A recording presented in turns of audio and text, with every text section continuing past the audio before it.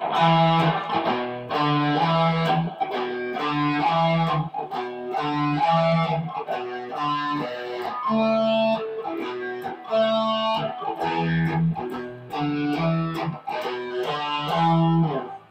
right, this riff for this week is X's and O's by Elle King. I love this riff. It's fun and it's easy and it sounds cool. It's just has all the things, you know. All right, so there's mainly 3 notes in this song, in this riff, sorry.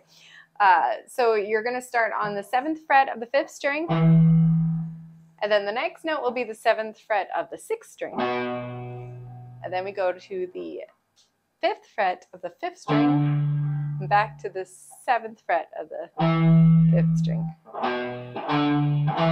So that just repeats those. So you're going to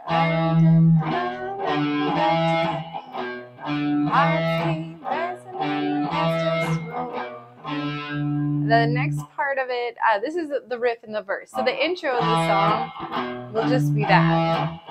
And then she sings, and the next part of the riff, you're just going from the 6th string 7th fret to the 4th string 7th fret. And what I do, I just put my pinky there on the 4th string, because I find it a little easier. And you can add a little vibrato on that 4th string 7th fret. And then back to this. So once the singing starts, how many times does this do it? So